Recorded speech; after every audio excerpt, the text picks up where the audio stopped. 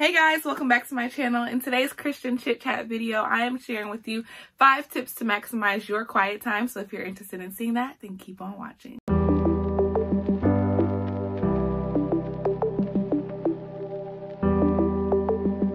So usually on my Instagram, I share a lot of snippets of like my morning quiet time routine. If you aren't following me on Instagram, make sure that you're following me. But I share a lot of the behind the scenes. I share like some of the things that I'm studying.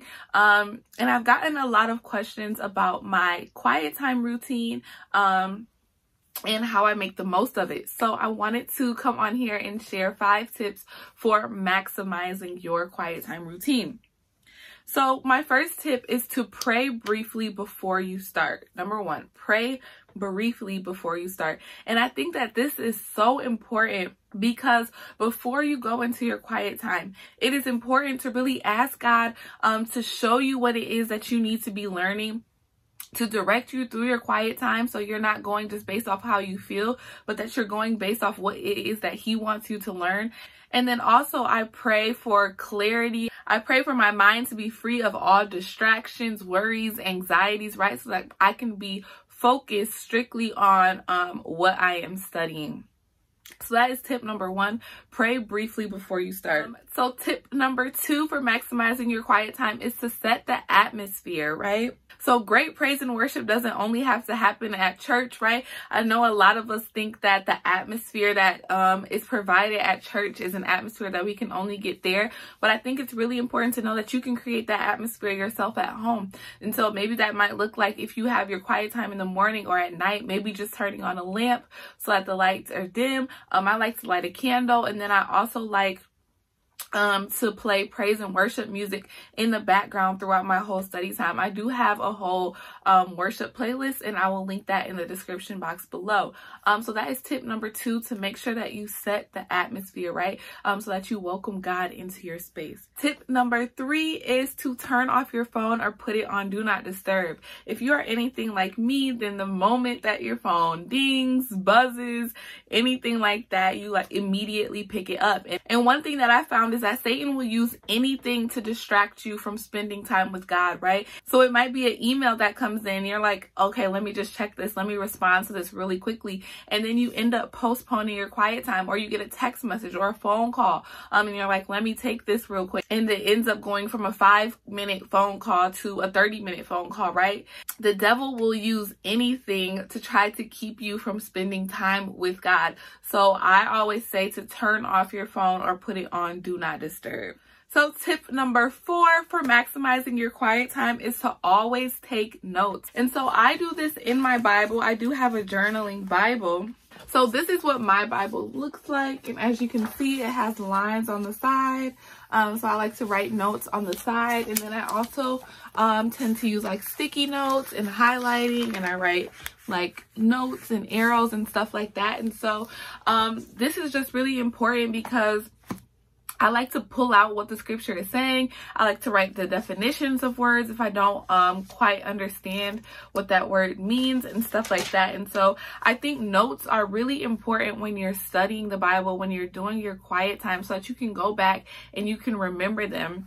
The next way that I take notes is in my Bible study journal. And so this is a product that is on my site, and it is available right now. So I wanted to just briefly show you guys what that looks like. So this is the Bible study journal. All the pages are the exact same. And so it starts at the top with you putting the date, the book that you're reading, and then also the chapter that you're reading. So today I read Numbers chapter 13. And then the first section is just the names and the places that were mentioned in the chapter. And then the second section is words that you don't know and definitions. Once again, it's so important, if you do not know any word, not to just skip over it, but to actually figure out what it means, so you can understand the context of the scripture and what the scripture is actually trying to say. Because if you don't know that, if you don't have the knowledge, then you can't have the application, right? And that is the whole point of studying the scriptures. So the first part is names and places mentioned in the chapter. The second part is words that you don't know and their definitions.